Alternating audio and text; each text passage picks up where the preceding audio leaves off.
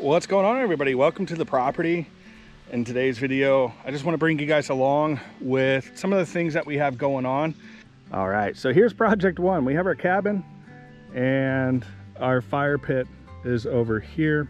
Project one, it consists of these tall beams that we put in here. And the idea was we were going to have an outdoor garden, or an outdoor kitchen, sorry. An outdoor kitchen where we were going to be able to have a pizza oven and put the grill at. Well, it never turned out because we just, quite honestly, never really got around to it. These two front posts here that you see are going to stay. That post are across the top is going to stay too as well. We actually have one laying here on the ground that I'll probably end up putting up. And this is going to be the entrance way into the back camping area. Is we're just going to be leveling out the ground here with the tractor, taking out these back two posts, and then this will be a trail, and this is going to be the entrance way into the back area. Now this back area here is, I don't know, maybe 100 feet by 100 feet, and it's going to be where primitive campsites are going to go, and it's going to be able to house probably around 4 or 5 tent camp spots with a community fire pit. So this is project number one. Project two, this is kind of an extension from the campgrounds that's going to be in this area, is this bridge. Now this is something that's going to be more of a primitive bridge. There is a trail off the back side of the camping spot, and really this is just going to be wood that we plane with the Alaskan chainsaw mill that's going to allow people to cross the creek. Right now the creek is dried up, you can see it's seasonal,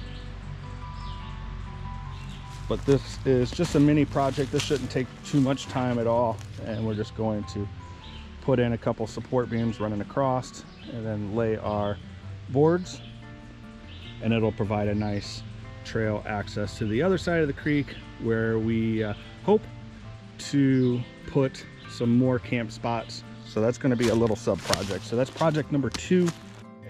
Project number three involves the pond.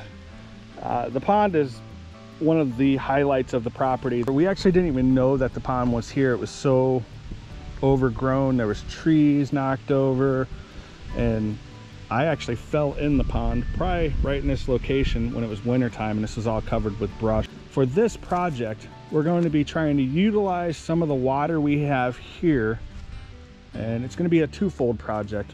But here, what we'll probably do in this area right here is create some form of bathhouse slash shower.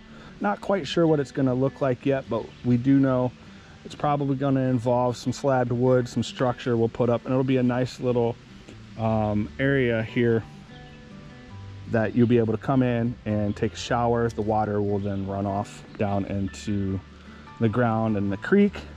And in order to do that, we have to figure out how we get water from the pond, filter it out into some type of water storage.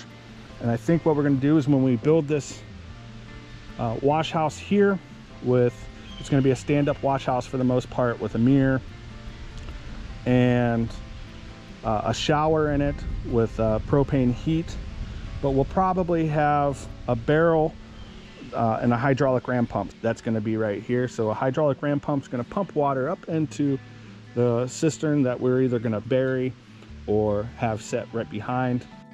All right, for project number four, this is more for you guys that are into hunting and habitat management. This is our micro kill plot. This is about 400 yards back into the woods, and this is a small little opening here from logging. This is one of their staging yards, and currently there's a lot of weeds in here, but there's a lot of clover in this area. And what we're going to be doing here is we're going to be installing screen on the back half with a blend from Merit seed and from Ohio, and the seed is a mixture of Egyptian wheatgrass and buckwheat.